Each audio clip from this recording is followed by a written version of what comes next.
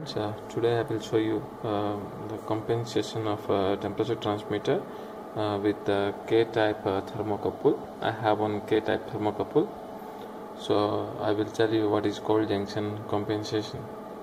So in this hot communicator, you can see here this is atmospheric temperature showing 26 degree centigrade, and I given the range -200 to plus 600 degree centigrade.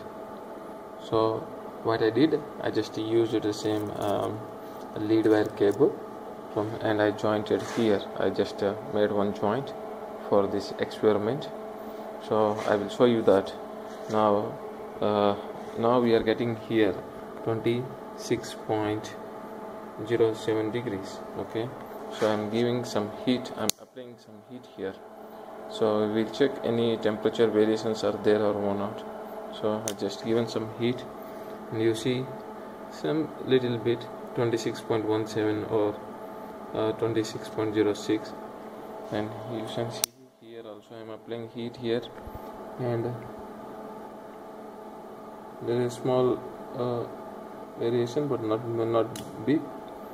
So the same as 26 degrees centigrade. Okay, so what I will do, I will change this lead wire with the copper wires, then we will find out what will happen. So you can see just a new junction formed here. So what I will do, here see the temperature now it's showing around 24 degrees centigrade. So I will apply heat here. Let's see what will happen. So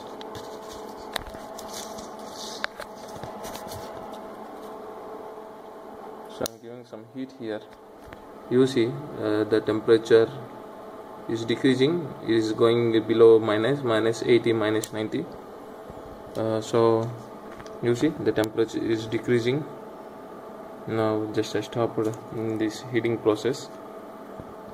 So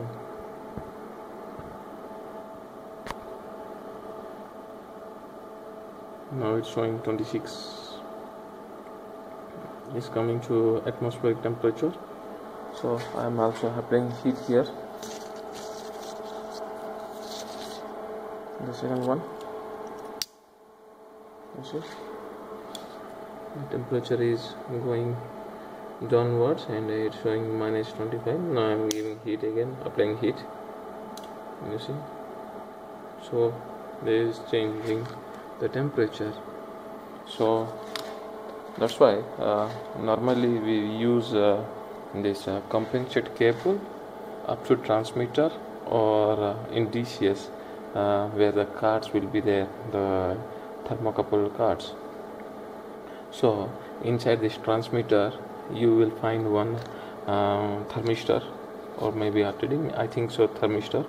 So the thermistor will measure inside temperature of this transmitter, and it will compensate the output of this transmitter. If any temperature variations will come here in this point, this junction, this is cold junction here, so it will sense the temperature changes and it will automatically it will compensate.